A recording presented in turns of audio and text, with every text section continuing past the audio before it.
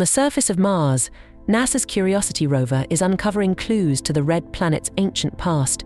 Within the vast Gale crater lies the Murray Formation, where Curiosity has detected significant amounts of manganese oxide in sedimentary bedrocks. Using its ChemCam instrument, Curiosity identified concentrations of manganese oxide enriched by up to 45%, suggesting conditions conducive to life within an ancient Martian lake. Lead researcher Patrick Gaster of Los Alamos National Laboratory remarks on the puzzling discovery, highlighting the challenge of explaining the formation of manganese oxide in the absence of oxygen. Lead researcher Patrick Gaster of Los Alamos National Laboratory remarks on the puzzling discovery, highlighting the challenge of explaining the formation of manganese oxide in the absence of oxygen. The location of the manganese oxide-enriched mudstone between geological units suggests a dynamic shoreline environment or ancient river delta, where larger-grained sediments were preferentially deposited.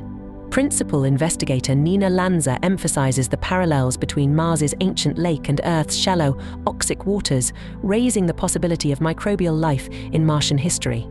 As Curiosity continues its exploration, each discovery sheds new light on Mars's potential for habitability, inspiring further investigation into the mysteries of the red planet's past.